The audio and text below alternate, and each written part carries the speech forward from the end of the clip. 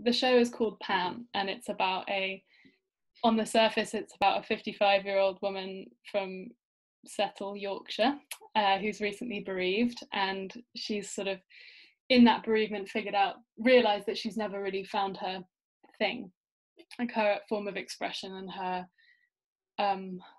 I guess, sort of wider largeness and purpose. And so she comes to London and she books spots in open mic nights and theatre spaces to essentially experiment in front of the audience for an hour. But it got to the point where we had this sort of character show where I think after one gig, Gemima sat me down and she was like, this is not about Pam. I was like, of course it is. Of course it's about Pam. She was like, it's about you and your own relationship with your art. And so from there And can you tell us a little bit the journey of making the show, because you've been cooking this for quite some time, right? So where have you done it? Was you scratched, you did open mics, how did the collaboration, the process of making the different stages of it?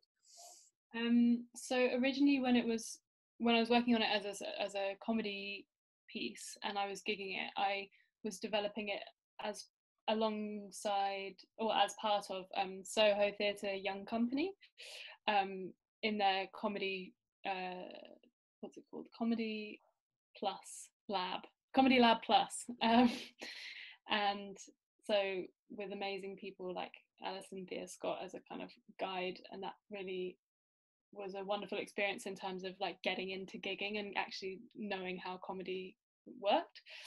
And then when I started developing it as a larger show, I began to see it more as, okay, this show is the mechanism for me to learn how to have a craft and like have an artistic process, and I can kind of make it what I want it to be. I can make my craft what I want it to be. So I sort of formed more of a routine of like, okay, I'm going to get up at 7:30 and I'm going to dance for half an hour and then I'm going to see what that does for my writing. And I ended up writing like 3 dances into the show.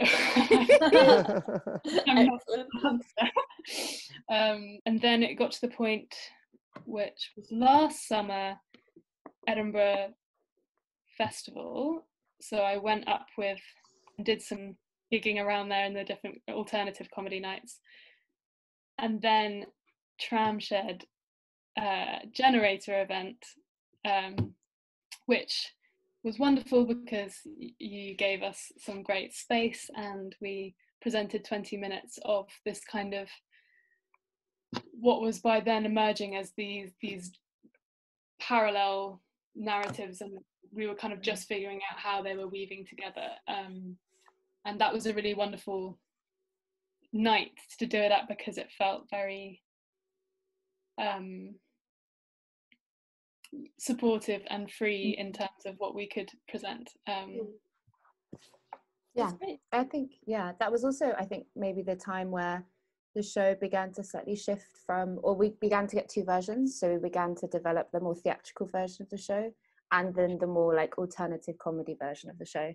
I think that's something that's so nice about this show, is that it has this duality to it, because there's stuff that you can do while gigging that you can't do in theatre in a rehearsal room, and there's stuff you can do in a rehearsal room that isn't possible to develop in a gig setting.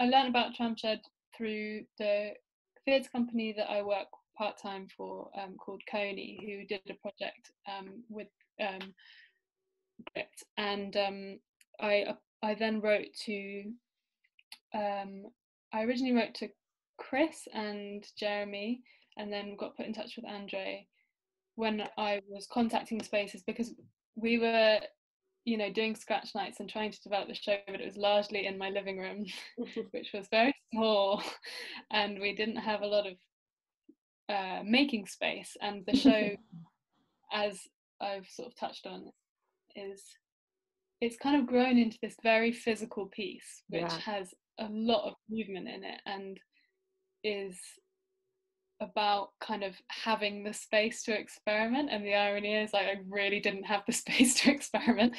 So Andre invited us to have some space when we needed it, which was really amazing, to work together and work on those more kind of physical parts of it. And that's when we had the original Scratch performance in September 2019. And then we applied for the residency scheme for 2020, and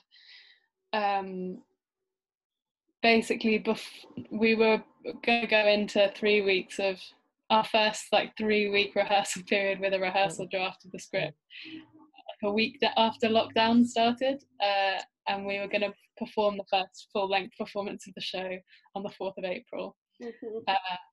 So this period has been a bit of, I think because we've been working on it for so long, there was a real momentum to get going, and we had this rehearsal draft of the script that we were really excited by.